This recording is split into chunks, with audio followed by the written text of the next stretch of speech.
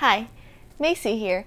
Today I'm going to show you how to customize your notification for Android Wear.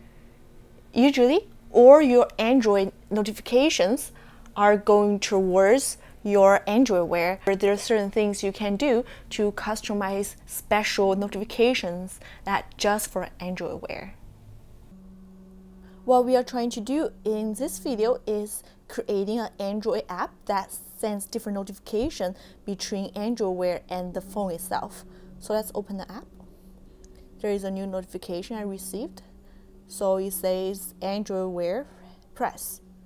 So that's a notification on the phone. And on the watch, we'll see that's the same notification. Swipe, you will see a special button that's just for Wear. When we're pressing this will open this app again. First, let's start with a fresh new Android application. Open the Android Studio.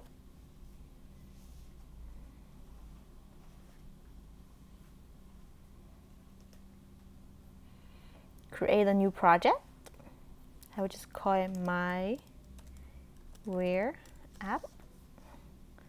Next, I will just go everything with default with a blank activity and then finish.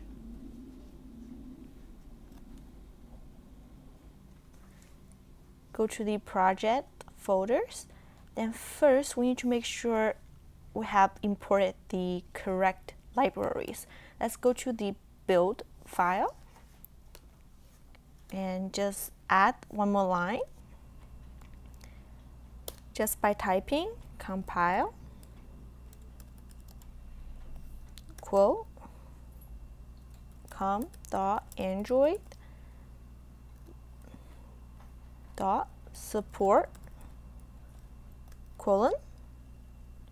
support hyphen for v4 20.0.plus. So let's just sync now. Everything is correct. Let's go to my activity. Here, I'm just gonna send a notification on create. Let's start with a notification. Just call it notification equal new notification compact builder. So the context is this, and then dot add set content text. Then here we just need to add some string into the values strings XML. I have added one for title. Content is message, so I'm just gonna use those as get string r.string.content, and one more set content title. So the same, get string r.string.title. So we can add an icon, set small icon. I will just use the default one that's set in the default template. Then here, this is the important part. We can extend this notification that makes it only works with Android Wear. Just new notification compact dot wearable extender. Then we can just do add action. So with the action that's added here will only be showing on wearable devices. Then we just need to end it with build. Let's just create the action. It is notification compact action equal new notification compact action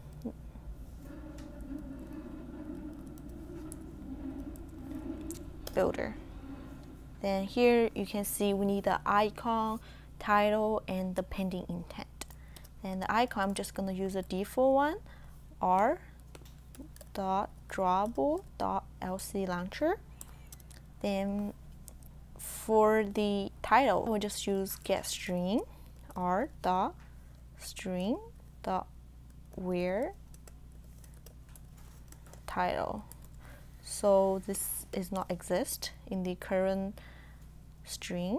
And then we just need to add it into the string XML.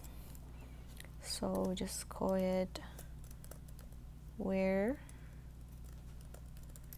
So this action will only be showing on Android Wear. Pending intent at the end, and then build. So this way, whenever the wearable where button is being pressed, it will be calling the pending intent. And just create a pending intent. So it's called pending intent equal pending intent dot get activity. It's this one. And what else we need? Request code, just put 0 intent. We'll just call it intent. We'll just use pending intent dot up flag update current. That's it. And last but not least, just create an intent. Just intent equal new intent. I will just make it call this app itself activity.class. That's so now all we need to do is to send the notification at onCreate. So we just need to have a notification manager compact.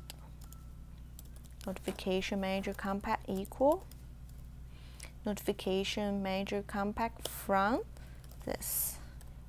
And all we need to do is use the notification manager compact just to notify.